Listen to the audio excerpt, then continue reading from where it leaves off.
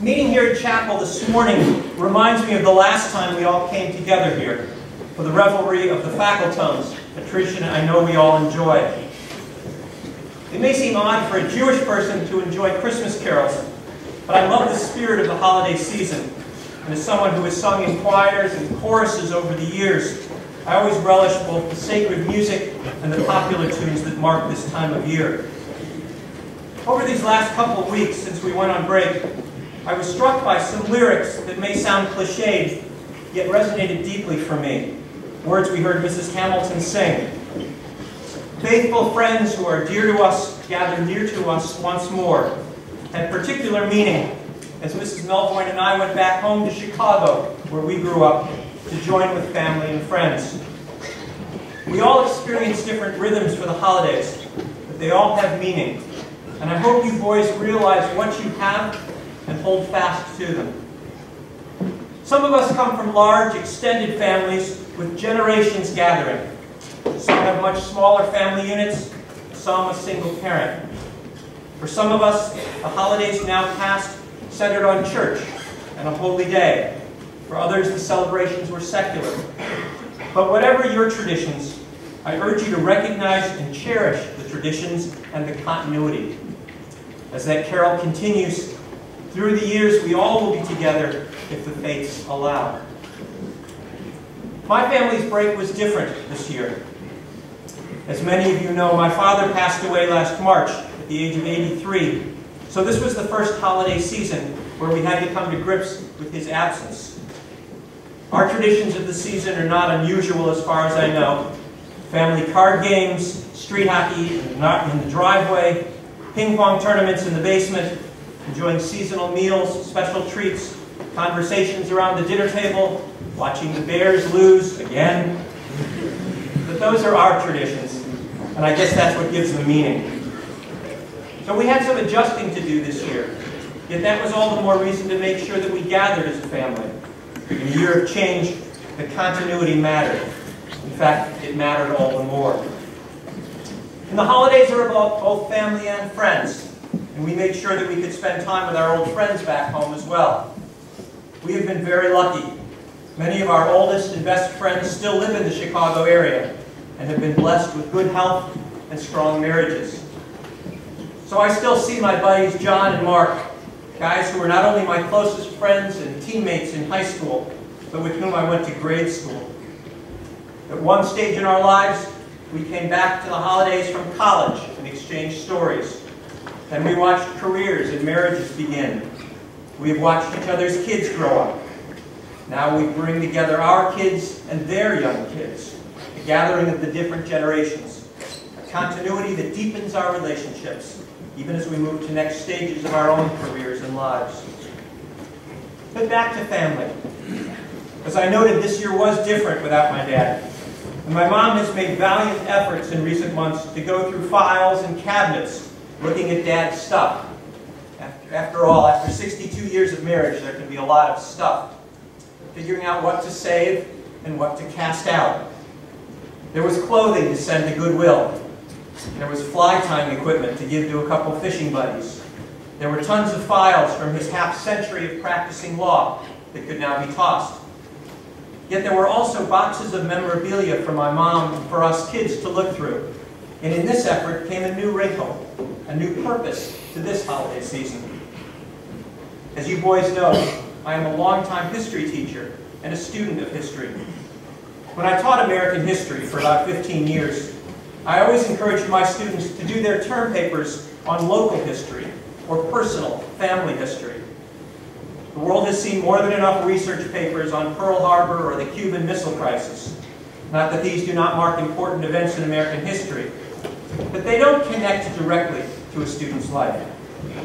But your family history is yours alone and can have great meaning. The letters your grandfather wrote home during his time in World War II or the Korean conflict.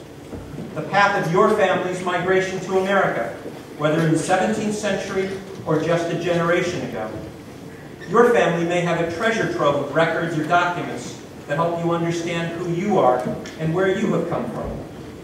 And part of my vacation this year came in uncovering some of my own past. as my mother asked us to look through files in the basement back home. Some of what we uncovered provided a glimpse of my father's path through school. I held in my hand the program from his 8th grade graduation in 1942, and from the confirmation from his temple 2 years later. I knew that he had enjoyed theater. Now I held in my hands a clipping from a story about a show in which he played a lead in high school. Going back a generation, I saw a picture of his grandfather, after whom I was named. I looked at pictures of his mother, my grandmother, as a little girl. Now, none of this is earth-shattering, I know, but it connected me to my past in a way that had not happened before. It also humanized my father in a different way, especially when I read his report card from 5th grade. I think you'll appreciate this. He will be a more helpful member of the group when he talks less to his neighbors. More seriously, I have held in my hands the speech he gave when he became a bar mitzvah at the age of 13.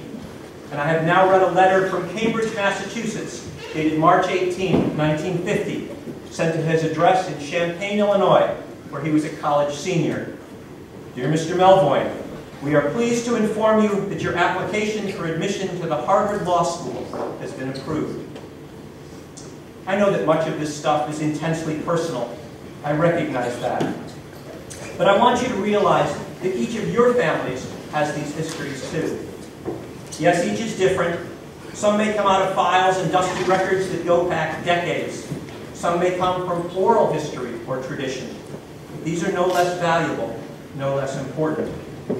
What I want you to realize or remember is that each of you has a legacy, a history, a past, and it ties you into a great circle of being, greater than yourself, and helps you understand your place in the world a little bit better.